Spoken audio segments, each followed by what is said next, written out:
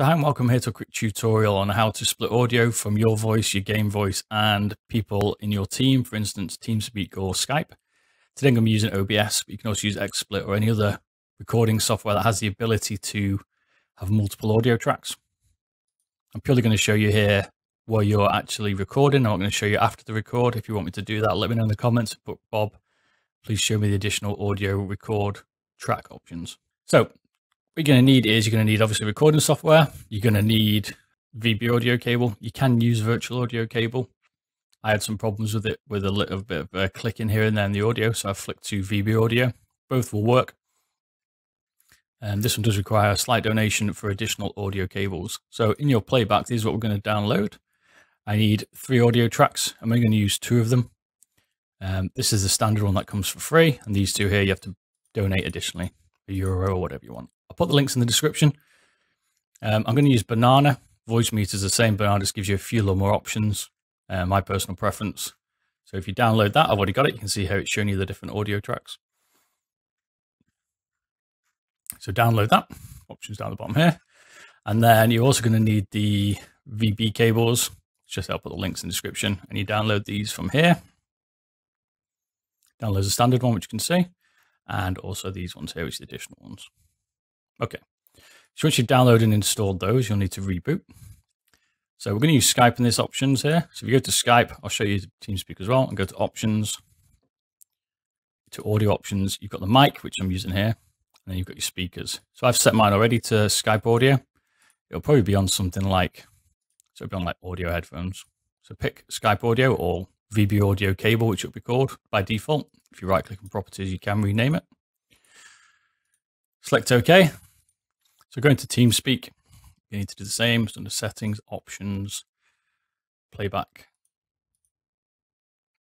Yeah, and change team voices.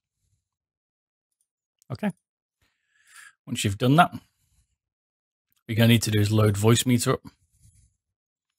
What you need to do here is select the hardware input.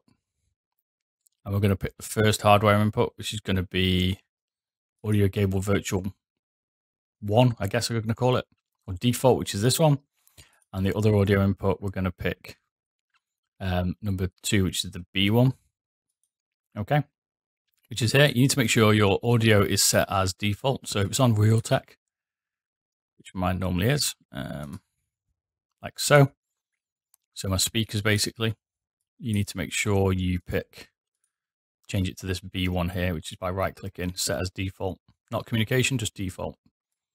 You'll get a green tick next to it. And this puts all your game audio onto this input device. So now you've got your 2 input devices. You now need to hear in your 1 set of headphones or out of your 1 speakers. This is so you hear it's 1 channel, not as 2. For yourself, OBS or XSplit only needs to hear it in 2 different channels, so you can control the independent audios. You can go to A1, which is output 1 basically, and pick your speakers. It'll be slightly different. Normally the Realtek, there's a few different Realtek ones. Pick your one that is appropriate to your setup. Once that's running, then go back to your OBS or XSplit software, go into settings, go to the audio, this is for OBS, remember. Pick your default audio device. So this is now going to be not Realtek, because this will bring both my audio channels in. So it'll bring Skype and TeamSpeak and also my game volume into 1 channel. We're going to split this now into VB audio 2. Okay, so it matches this one. So on the second audio, we need to make sure this is set to Skype audio. It's a bit confusing. It gets confusing because of the way you're doing the channel. So it's probably worth watching it a few times, this video, just to get your head around it. Feel free to put in the comments if you have any issues. And your mic will be set as standard now, because that's fine. No changes there. Okay, that basically. And now you should have these 3 outputs here. You can control each one independently for the audio from here within OBS, this is for instance, or you can actually control them here like this. And the audio channel mix will go up and down. You also need to make sure that the A1 here is ticked. This makes sure that both these channels are pushed out to this audio 1 here. If you turn that one off, you then get virtual audio cable, so basically Skype, through that audio channel into your ears. Allows you to meet your friends if you don't want to hear them. So I hope this has been useful. Let me know in the comments if you want me to do a bit more of an in-depth discussion. I can show you how to do it later on in a record if you wanted to split the audio, for instance, in Premiere or Sony Vegas, so that you can alter the audio tracks higher and lower at pre-recording. This only allows you to do it during the game while you're actually recording, or if you're just doing it generally because you want to lower your friends' voices on the fly. So I hope this has been useful. Don't forget to like and subscribe, and I'll see you all again. Cheers. Bye-bye.